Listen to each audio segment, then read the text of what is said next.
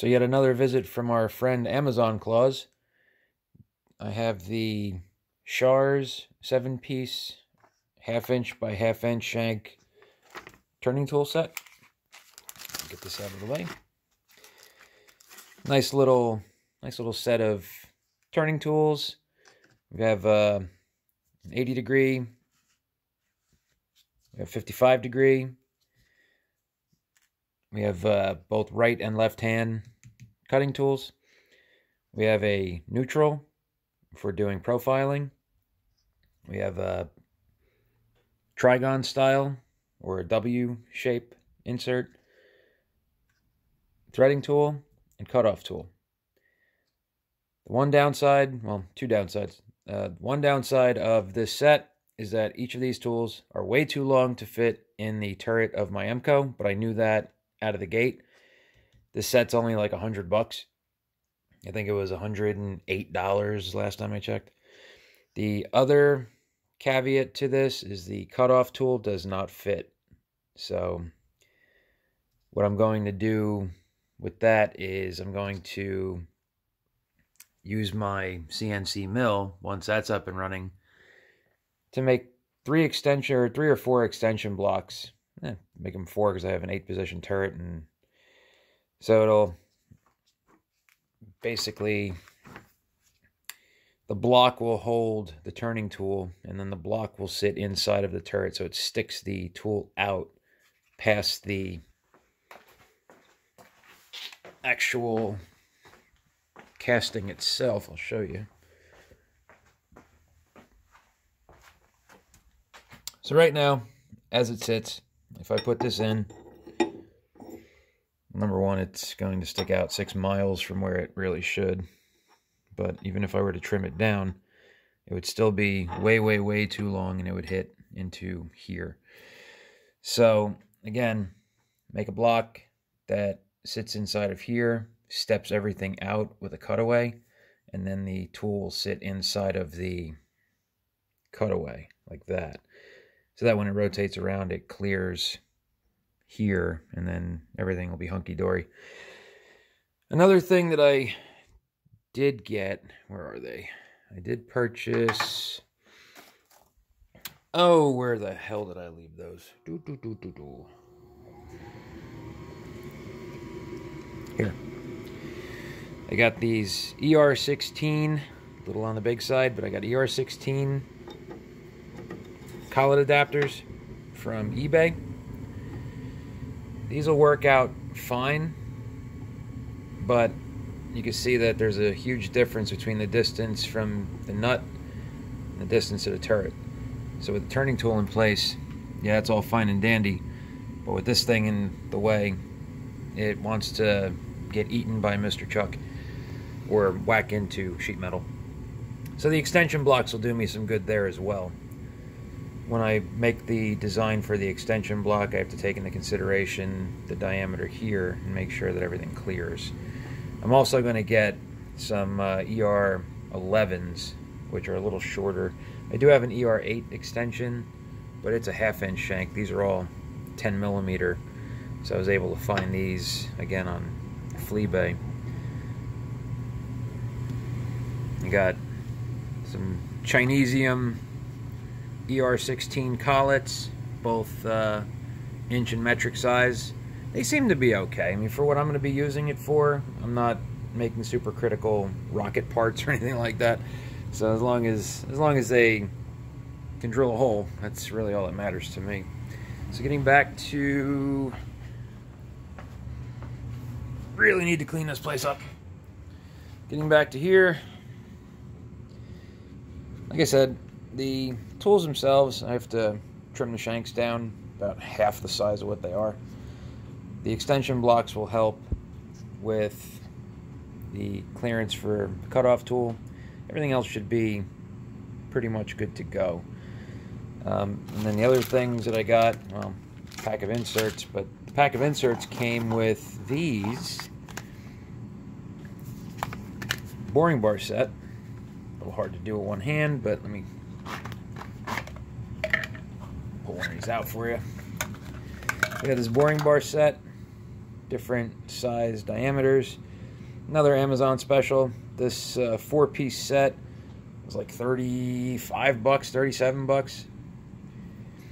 And they're all metric size. So we got 10 millimeter, 8 millimeter, 7 millimeter, and 6 millimeter boring bars, all in this super long length. But again, that's fine. Trim down to what I need. I'm used to doing that, even with the more expensive stuff. So we got turning tools, we got boring tools. Once I make blocks, I'll be able to cut off. And considering the price, we get a little bit of yellow painted Chinesium carbide wannabes. If these are half as good as decent grade carbide, the 10-pack alone is worth the 35 bucks I spent on the whole set. I will leave affiliate links to both of these in case anybody's interested. The ER collet set as well. Again, the collet adapters are from fleabay, so can't really affiliate link you to those, but I can leave those in the description as well. I just won't make 8 cents on it. I'm going to do a quickie test just to check the validity of these things, and we'll see how that goes. So this will be a little tricky to do with my phone in my hand, so let me put you on hold and we will get right back. But right here we can see virgin territory, so we'll see how she does on both this and one of the Shar's tools to see if these are hardened in any way, shape, or form. Yeah, so just like I figured, they're not hard. So they're relatively soft material. But what do you expect? You know, what do you're not getting top quality stuff. Same thing with the boring bar here. You can see it just, come on, work with me here. You can see the file just cut right into it. So they're not hard. I mean, they're decent, but they're not, you know, the end-all be-all of turning tools. What do you expect? You get, again, you get boring bars for the price of a pack of inserts. So, but that also being said, I don't expect to do any kind of heavy hogging with the machine, and these little tiny inserts don't really lend themselves to doing that type of work anyway. This is all just, you know, fine little detail work. So no big deal on that.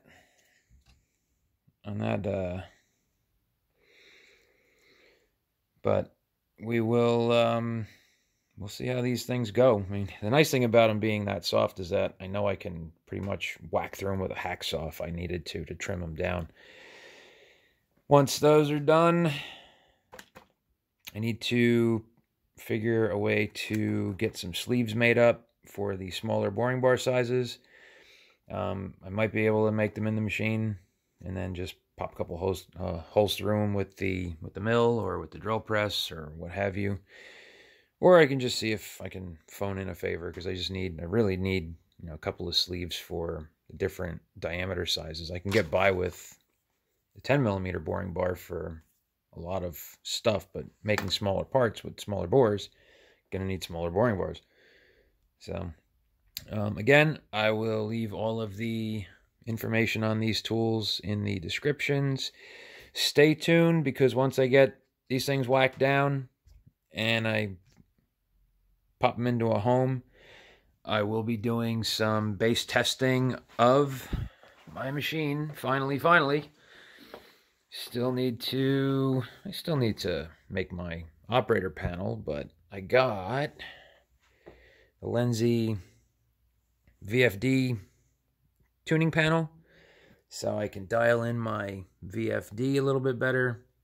And I've got some Linux CNC tutorials that I have to button up, and once I get the VFD tuned up, I want to go over if there's any kind of tuning procedures that we can go through in Linux CNC as far as really dialing it in, because this machine does have the encoder for threading, So it's got a speed and it's got an index encoder pulse.